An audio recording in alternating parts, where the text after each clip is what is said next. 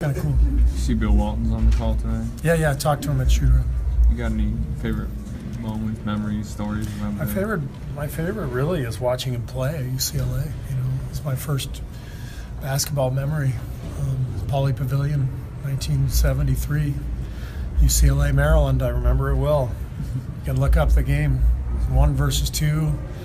Len Elmore, John Lucas, Bill Walton.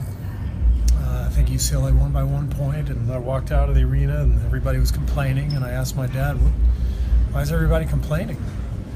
Dad said the standards are pretty high here. It's not enough to win by 1 point. So Pauley Pavilion was a magical place for me, and you know, UCLA basketball was kind of at the that was the center of kind of the beginning of my love affair with this sport. I was walking into that building, hearing the band play, and watching that team win basically every single game. It's a pretty special time. It's been fun to get to know him a little bit over the years. Yeah, Bill's great. You know, I've got to know him through Luke a little bit. I see him in San Diego occasionally riding his bike.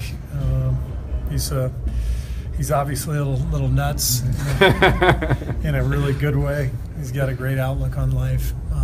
Got a lot of spirit, a lot of joy, and it's fun to be around. Spoke about this numerous times, but the situation that's going on in Florida, does it just get to a point for you where it's just fatiguing to keep going through the same thing and it seems like nothing's being done to resolve the issue? Well, nothing has been done. It doesn't seem to matter to our government that children are being shot to death day after day in schools. It doesn't matter that people are being shot at a concert, at a movie theater.